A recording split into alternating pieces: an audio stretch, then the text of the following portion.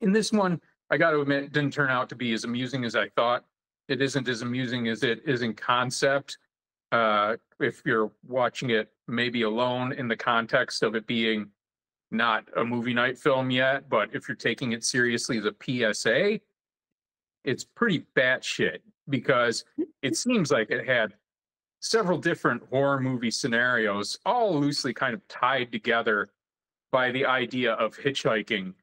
And they really didn't need to get that elaborate and describing the horrors of hitchhiking to the point where they show a guy taking a woman out into the field, reaching into her panties and chasing her down, a doctor telling her parents that she's dead. And, you know, in the upskirt shots, things like that. For a PSA, you really had to wonder who they thought they were marketing this to. I wonder if, like, some UK equivalent of a mayor was asking, why did so much budget go into this PSA? And they were saying, well, we needed some models willing to have some upskirt shots and some bloody death scenes. And yeah, what the heck? Shower scenes, even. Yeah, with full jugs. Wow. How is that supposed to be a this PSA? was seriously, though, supposed to be some kind of community PSA. And I don't know where they were playing this. Like, were they? I don't know how they do shit in the UK. Maybe it's the same in Canada. I don't know.